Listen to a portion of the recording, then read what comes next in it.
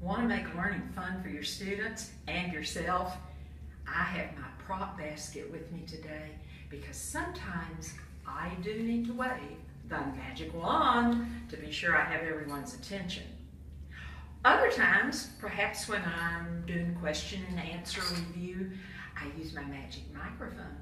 I can move about the classroom quickly, ask a question, get an answer, and then quickly turn and get someone's comment. And they're on their toes because they don't know where I'm going next. And yes, I am wearing a magnifying glass as part of my jewelry today because when I teach close reading, I want to be sure that students remember how important it is to read it more than once, to look at the author's intention and to analyze the selection. With younger children, I might not use this.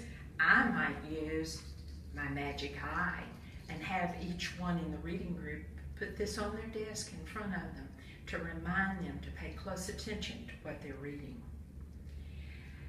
There are days when I just want to make sure they know how to compare and contrast, and when that's the case, I put on my compare and contrast glasses.